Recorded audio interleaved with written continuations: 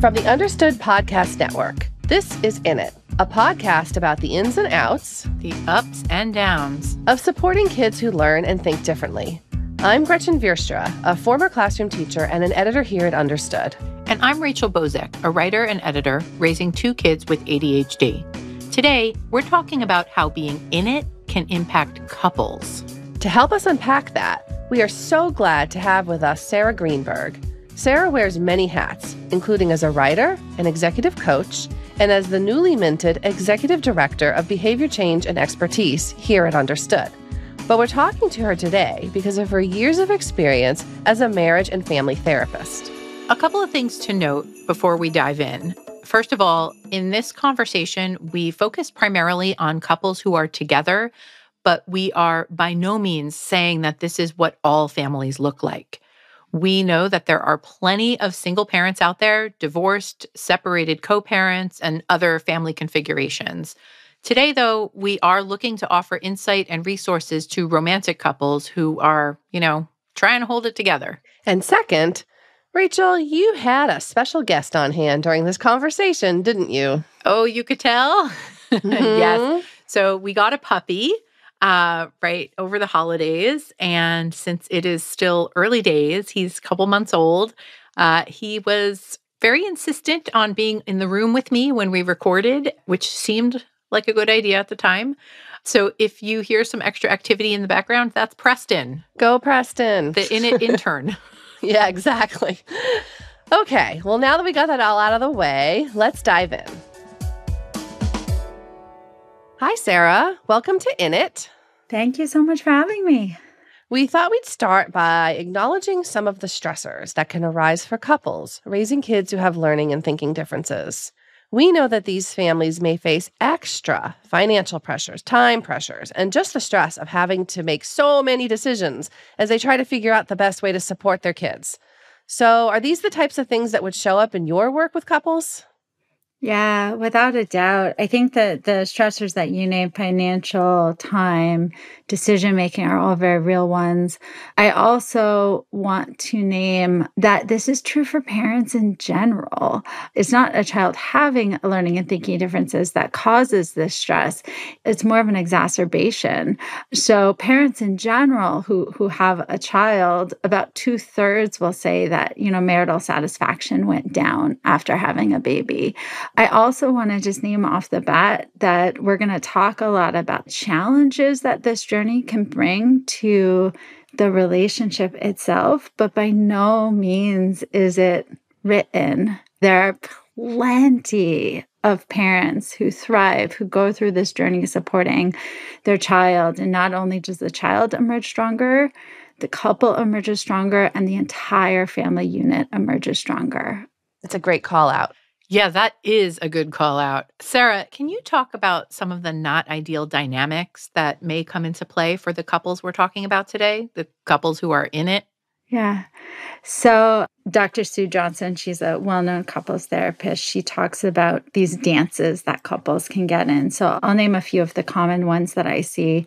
One is over-functioner, under-functioner dynamic. That might be one parent is really carrying the load and really diving in to be that advocate, to be that support. And one parent is really backing out. And on the surface, it might seem like, oh, wow, that parent isn't holding as much stress. But when you lean in and talk to these couples, really no one is happy in that dynamic. No one wants to feel disempowered in their parenting. So that's one really common dynamic. Another one that we see is this almost believer versus denier dynamic. Oh, yeah. That's where maybe one parent will, notice signs and symptoms a lot earlier, be looking for resources a lot earlier. And another parent might really be saying, I don't know if this really exists. I think you're worrying over nothing. Often that can be based in, cultural beliefs or views. Right. And again, when you lean into the couple, never it is the case that one parent cares and one parent doesn't, right? There's always complexity and nuance there. Another one that we might see, right, is blame. It's often much easier to engender a sense of compassion for our child But when it comes to the other parent, Mm, you're with your partner and you feel relatively safe with them. So it doesn't feel as risky to blame them, right. right, for some of the challenges. And then a last one that I'll name that I just think is common to most couples navigating this, which is just that high mental load and stress load all around where, the relationship really falls to the bottom of the list of priorities. This is common with parents who have a child with learning and thinking differences. And this is common for parents in general. And I think that was, one of the reasons why I was so excited when you mentioned the topic for this podcast, which I don't think it's talked about enough. There's not a lot saying attending to your couple, attending to your relationship, nurturing your relationship is a very reasonable part of a treatment plan. It deserves attention just like everything else. How are we going to continue to nurture the relationship on this journey and make sure, even if it's last on the to-do list on a given day, it's not actually last on the priority list? Yeah, because I can imagine that families might think, or couples might think, okay, we have to put all of our attention into our child. And so we'll do whatever it takes. And if that means like scrapping our relationship in a way, like not that they're scrapping it, but I could just see that you might focus so much on your kid that you forget to thank your partner for helping out with something or for bearing the load that day on something. And it can be tough to remember that. Because then you're exhausted too. Yeah. Like just your Yes. mental energy is focused on all of these other challenges. Yes, exactly. And I'm so glad you mentioned that exhaustion because there's plenty of reason for hope for parents. There's plenty of resources out there for parents. But it's so important to name that, yes, the exhaustion is very real. Yeah. One thing that comes to mind for me that I think can be stressful for some people is how or to what extent you're comfortable talking just about the fact that your kid has whatever this diagnosis is. So I'll use ADHD as an example because that's the one that's in my life, right? With both kids. And sometimes one parent is a lot more open and comfortable with it than the other. And other times, both parents are comfortable talking about it, but then you kind of find where one has maybe like a different boundary than the other. And for me, my son was diagnosed 7 years ago, and my daughter was diagnosed at this point like almost 3 years ago. So it's been a while. But then over the summer, we're talking about, the possibility of me co-hosting this podcast. And that's literally what the podcast is about. And still, we ended up having this really long conversation, meaning my husband and myself, about my line in the opening of the show where I say, I'm Rachel Bozek, a writer and editor raising 2 kids with ADHD. And we talked about that for a really long time. And like, how comfortable are both of us with me saying that? And I was definitely more like, I think that's fine than he was. And it wasn't even an argument, but it was really like a realization that we weren't exactly in the same place about where we were on that and our comfort level with it. But I think that's a really big part of all of this is just how you're communicating it to other people. Yeah, that's such a real one, right? Like, how are we, right? Yeah. We're our family unit, but how are we going to communicate our story to the community around us? And Rachel, in your case, to the world, right? And Rachel, I'm so curious, what themes came up when you had that discussion with your husband? I think sometimes the surface level just tells one part of the story. So I asked that question about themes because that is a perfect example of how, for parents, when you just ask that deeper layer, right? What's coming up for you and not wanting to tell our friends about this? What's coming up, right? The answers can be really big, right? Really big things. So maybe shame, fear, anger, pride. Right? You also hear my kid is unique, right? My kid isn't like everyone else. Whatever those themes are, that's kind of the heart of the conversation for couples to have. But so often we get stuck in any relationship saying, why would you do this to me? Right? Without really talking about what's going on. And I think that's where, there's a lot of richness and opportunity. It led to the potential for unpacking a lot of things. And we didn't fully unpack them, but we got far enough that we were able to, come to a good place on how I should describe who I am at the beginning of the podcast. But it was like, oh, yeah, we're going to be talking about this for a little while. It sounds like you saw each other and you aligned.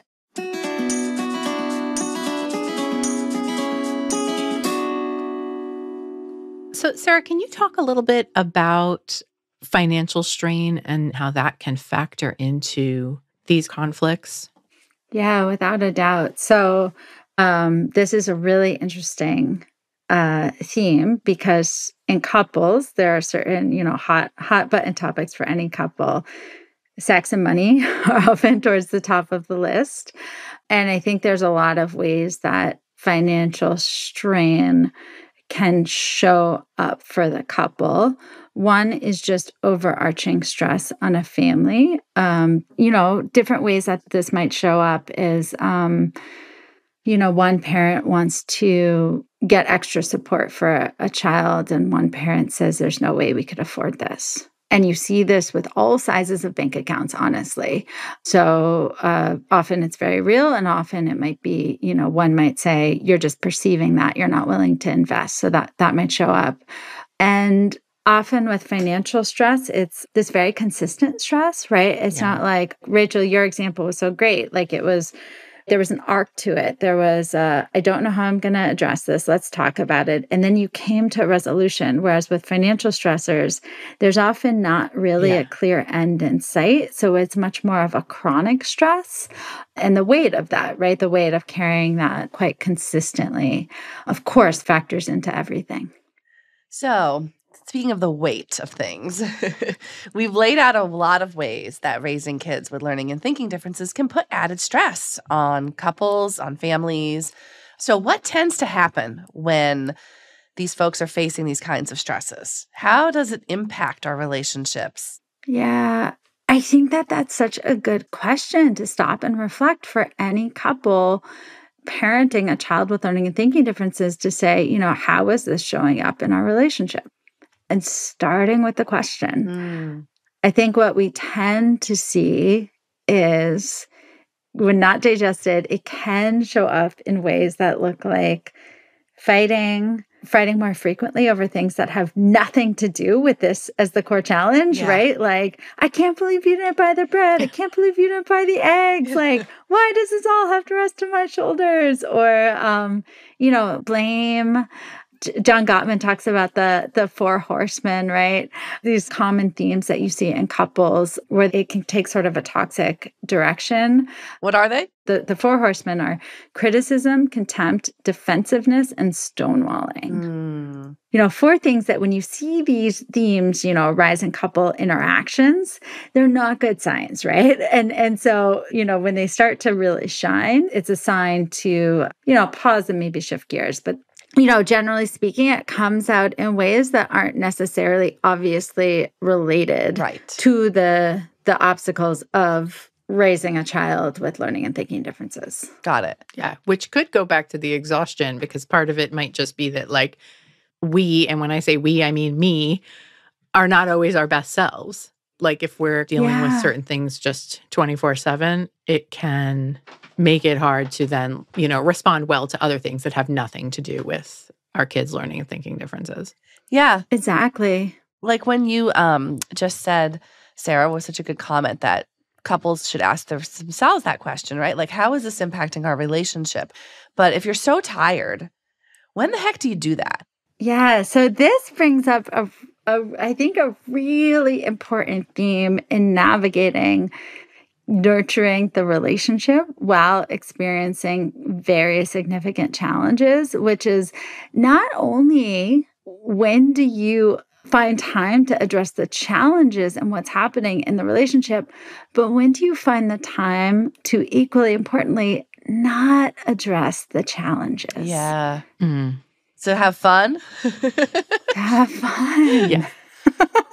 Exactly. To have fun, to feel connected. I think often, we think about nurturing the couple or spending time to nurture the couple or address challenges. Our mind often goes to gosh, we need to take a vacation together. We need to have, hours a week to check in. What I find, the nurturing the relationship, often what's most effective isn't what's most time consuming. So if you're going from, being in a really difficult place in your relationship, navigating some very extreme challenges, exhausted all the time, taking a vacation, it's very likely that vacation is going to just be terrible. Yeah. Because and all your hopes and dreams will be pinned on it. And then you'll be mad you wasted all your money on this expensive vacation. Exactly. So some of the resources that I really like are, thinking about the positive to negative ratio in interactions in general. So, for example, parents who are navigating raising a child with learning and thinking differences, often the connection points might be very transactional. They might be, hey, we have to talk about this. We have to get it done. We have to look at the weekly schedule. So maybe that's neutral. Maybe it's tense. Who knows? But it probably doesn't feel very positive. They might be high conflict. So just kind of thinking about almost like doing an audit of the interactions and looking for ways to make those micro interactions just up the ratio of positivity.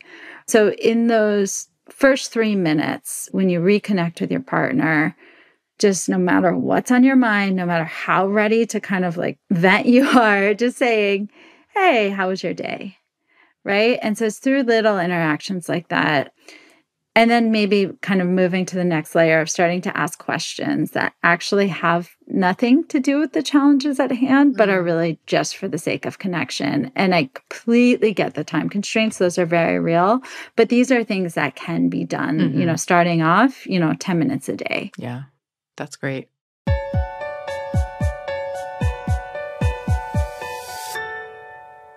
What are some other things that they might be able to do, when they're not going to take the fancy vacation to try to heal, right? So what are some simple things that they can be doing? I'm all for vacation, but not the fancy vacation when you're having a terrible time to try and heal. Yeah, exactly. Take the vacation if you can.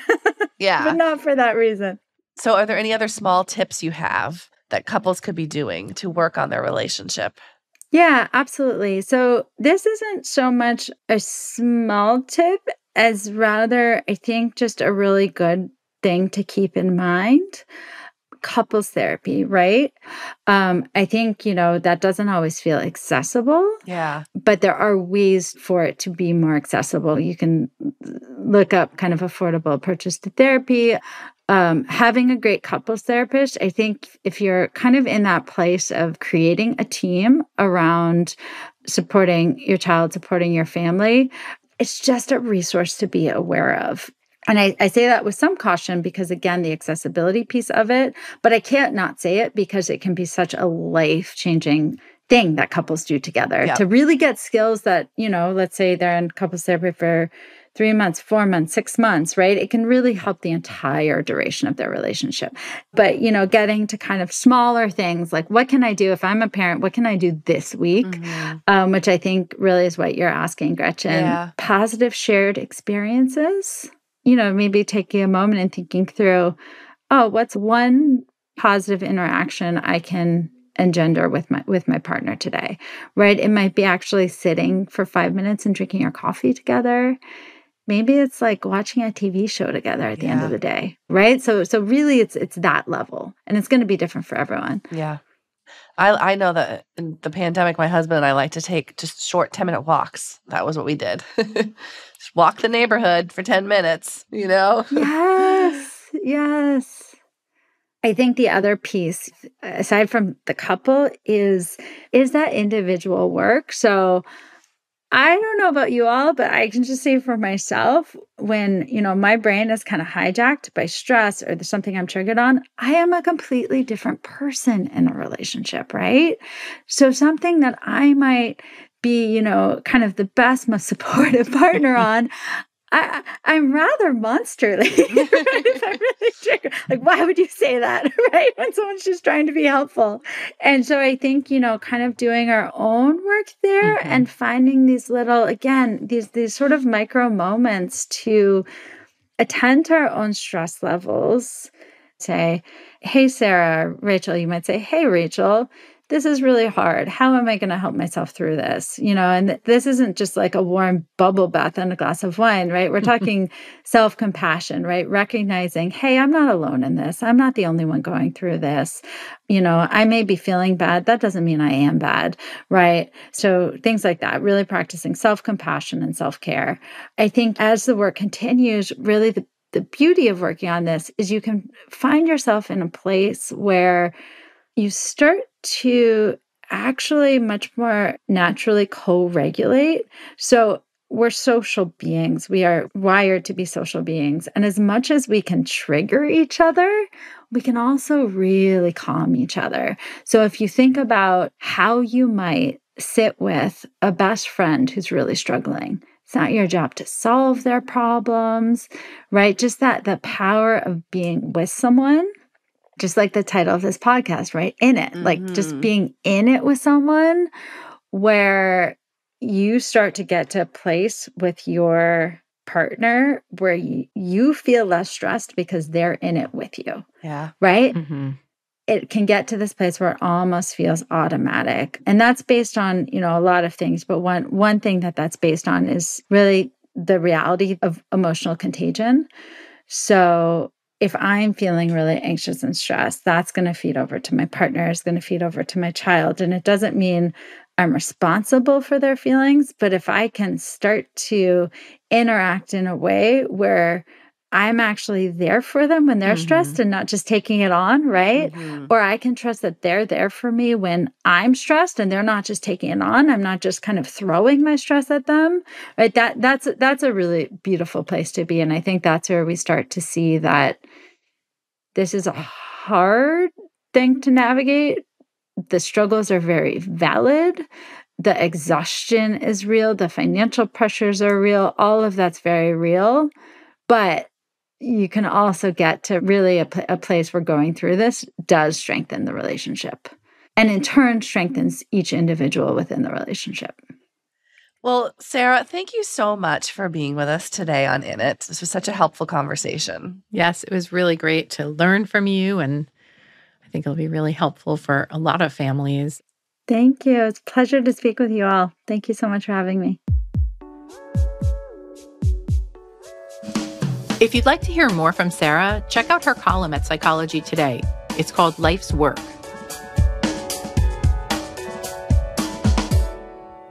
So, Rachel, that was such a good conversation. Yes. And it left me with so much to think about. Yes, I've been thinking about it. And, one big takeaway for me, and I'm guessing for at least some of our listeners, is the idea that a lot of us kind of overthink the idea of therapy and couples therapy in particular. And, it doesn't necessarily have to be this big or bad struggle, to kind of feel like you, quote, qualify, right? Like, do you have to be in crisis to go to therapy? No, absolutely not. And I think that this conversation was a good reminder of that, Totally. that it sometimes can just be really helpful for couples or families. Yeah. And another good reminder I got from this conversation, speaking of not overthinking things, that if you want to connect as a couple, it doesn't have to be an elaborate thing. If you can't get a babysitter and go out on a date night, you don't need to do that. Her suggestion of sharing a cup of coffee in the morning as a couple, that feels really doable to me. And I just really loved the simplicity of that suggestion. Yeah. Yeah. And even just like watching a TV show together. Yep. So let's not waste any more time talking about what we should be doing, because I'd like to go grab a maybe afternoon cup of coffee with my husband and take those 5 minutes. That sounds good. But I don't want to actually share the coffee itself because I like hazelnut and my husband does not. And that's not a thing that we have to agree on.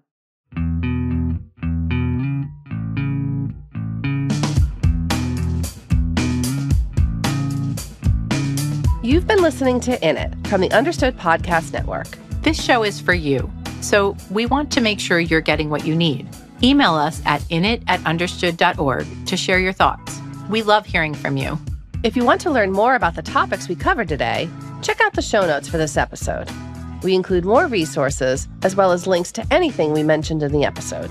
Understood.org is a resource dedicated to helping people who learn and think differently discover their potential and thrive. Learn more at understood.org/mission. In It is produced by Julie Subrin. Brianna Berry is our production director. Justin D. Wright mixes the show. Mike Errico wrote our theme music. For the Understood Podcast Network, Laura Key is our editorial director, Scott Cocchiere is our creative director, and Seth Melnick is our executive producer. Thanks for listening. And thanks for always being in it with us.